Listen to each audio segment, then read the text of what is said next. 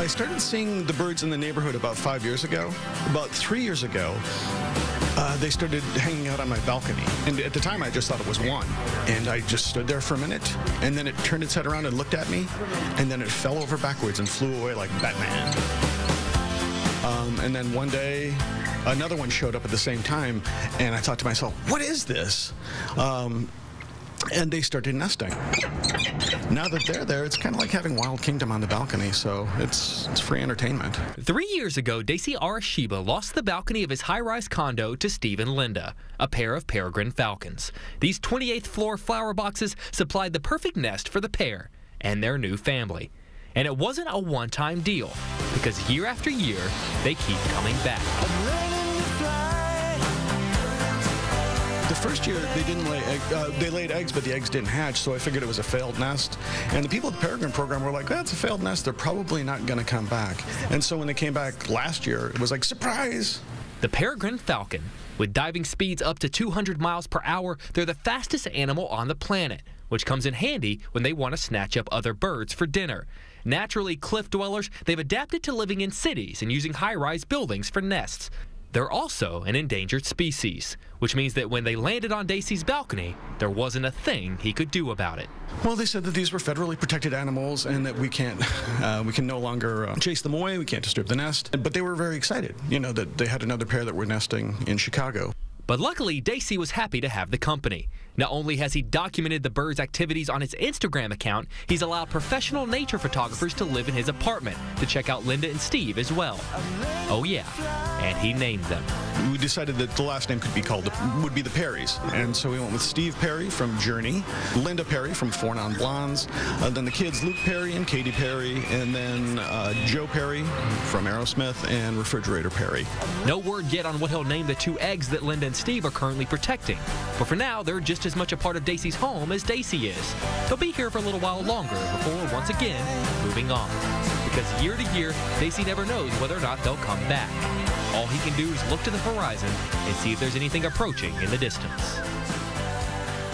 I cannot get enough of that story. I know. Great story, Jake Hamilton. And some great pictures. And one Chicago native is hoping to change the meaning of the word. Elizabeth Matthews here now. And Elizabeth, he's doing it by opening a restaurant on the south side called Chirac Cuisines.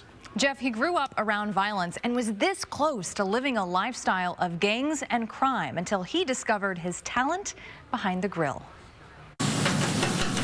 This 21-year-old man is a Chicago native, Le Cordon Bleu graduate, and now restaurant owner. I know I wasn't always good, but I know people do change. Antoine Jeffries describes a life growing up on the west and south sides of Chicago as a deadly one, losing 6 friends to gun violence. I was like part of the problem. I realized I was part of the problem because the ways I was going about to, to get money and try to obtain things that I seen and wanted.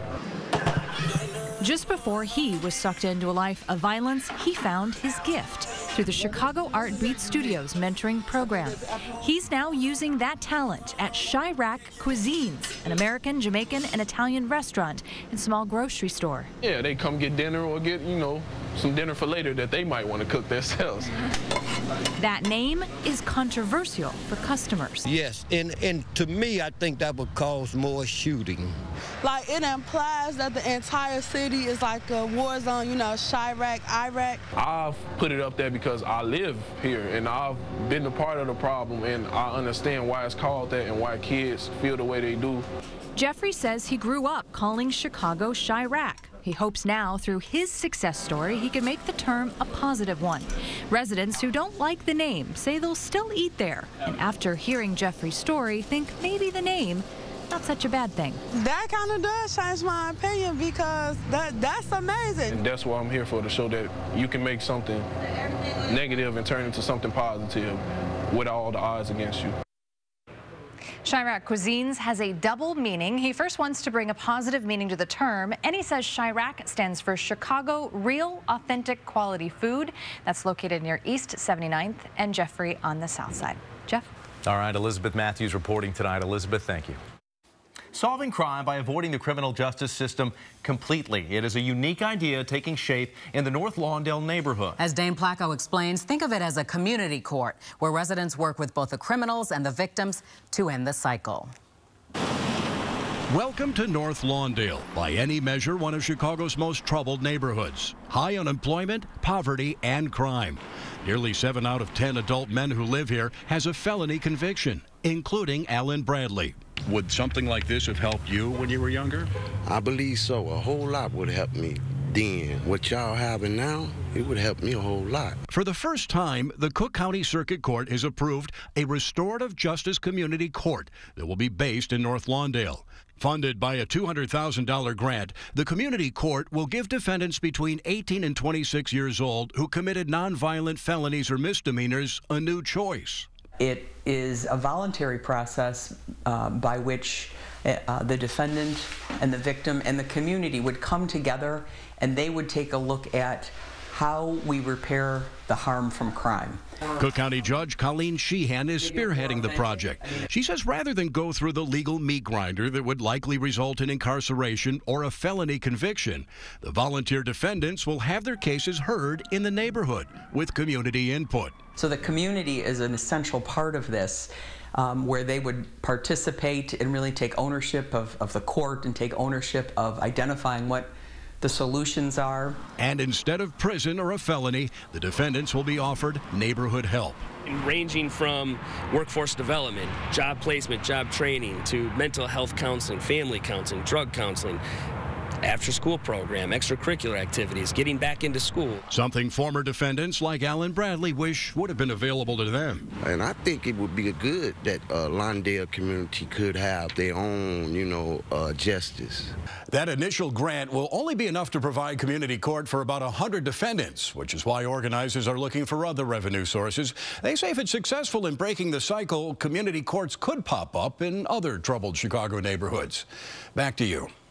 Tax day. It's like the holiday season for some. Tends to sneak up on you. Well, believe it or not, it's here, and a lot of people are cutting it close.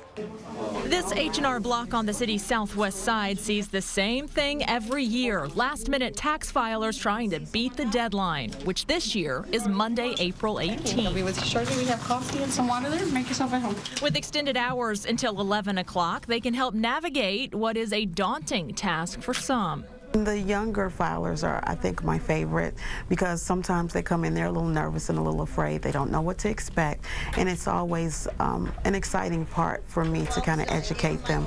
Kimberly Butler has seen it all, from the simple return. What did you bring with you today? Just my income tax sheets for the year. Get my income tax done. To the more complicated business ones. And most of the documents you need to file your taxes start rolling in shortly after the new year, begging the question, why wait till mid-April? Time, I think, is one of the biggest factors. People's lives are just so busy now. I just do it to get it out of the way. I know the longer it is to the deadline, the more hassle it is, more people start going in, and I'd rather get it out of the way, move on with my life. There's also a reluctance because people fear what they may owe. It's one of the many reasons Butler suggests not going through the process alone. You want to make sure you get all those credits and deductions and get the largest legal refund that you can. Bottom line, don't fear the process. And if you're lucky and a refund is owed, maybe you'll have some extra play money, unless it's already spoken for. Pay bills, just pay bills. That's what you got to do with it. Then there's always next year. And are you worried about an audit? Well, the professionals say that may just be a game of luck. A computer could draw your Social Security number. Also, they say that your chances are greater of being audited if you make less than $50,000 a year. Back to you.